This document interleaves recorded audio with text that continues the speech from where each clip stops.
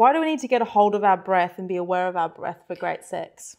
Because the breath can bring you out of your mind and into the body.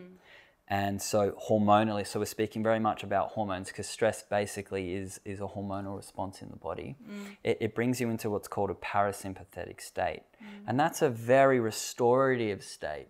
So in the context of sex, let's say like in ejaculation, if a man is experiencing premature ejaculation, for example, that's an indication that there is like a high level of like sympathetic tone. So if this man were able to regulate his autonomic nervous system into a parasympathetic state, his sexual performance is going to reflect that. The fastest way I know to go from sympathetic into parasympathetic, so stressed to not stressed. Yeah, stressed basically. to not stressed. Yep. Is through the breath.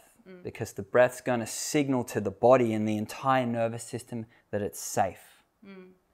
But if you're anxious about your performance, you're essentially signaling to the nervous system that it isn't safe. So that fight or flight response kicks in, and your body's just like, I am not prioritizing sexual interaction here. I'm prioritizing my safety and security. So a slow breath starts to signal like, it's okay to be present right now. It's okay to be here. And that will directly impact sexual interactions, sexual performance, things like that.